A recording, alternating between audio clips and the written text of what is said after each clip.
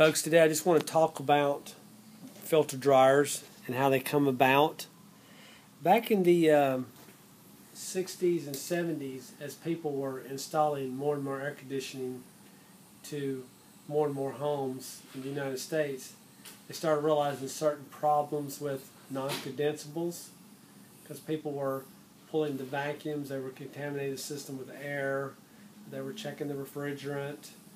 Sometimes as they was putting the copper together, they would pick up particles of dirt, debris, and what happens is this stuff would get into the system, it would contaminate it, it would kill the compressor, block the orifices that they used in them days.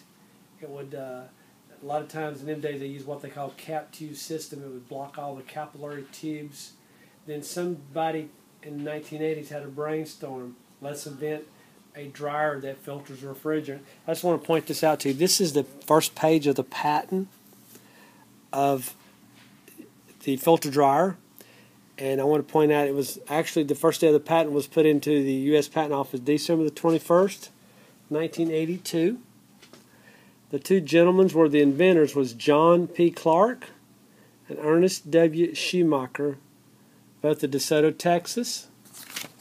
And the people that they worked for at the time was Virginia Chemicals of Portsmouth, Virginia.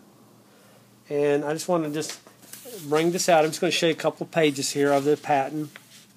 They really went through this. They helped the industry save billions of dollars from compressor failures, nowadays TXVs, pistons. Here's what's come out of it. Here is a biflow dryer. This is a molecular sieve, and as the refrigerant goes through there, it picks up moisture and contaminants. I just want to point this out to you real quickly. Biflow meaning it goes both ways. And then here's a one-way. One way is going to have this arrow pointing here, and it's going to have the word inland here. In my opinion, this is one of the most important things that helped the refrigeration industry was the filter dryers.